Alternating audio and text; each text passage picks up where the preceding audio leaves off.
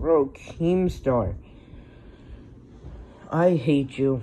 I just don't know how much I can say it. Like, I know I'll say it 1,000 times if I have to. It's just that I wish there was a way for your small brain to understand this.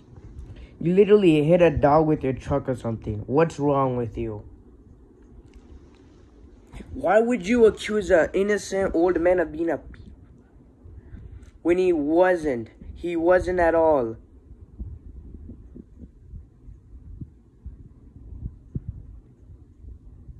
He wasn't. He wasn't. You helped Etika himself, whether you knew it or not, and I'm never gonna forgive you for that. Never. He was a GOAT, better than Corey, better. He didn't deserve it. Maybe instead of being a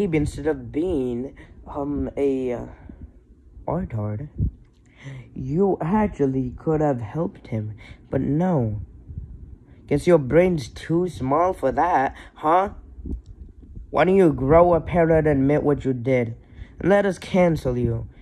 We're gonna cancel you anyway, Keemstar. It's gonna happen. And I will continue to do this. I will. I absolutely will. I absolutely will. I just want to say, maybe I'll do this every year, right? Assuming I don't get locked out of my YouTube account or forget the password. But I hate you, Keemstar. Stop trying to avoid the drama.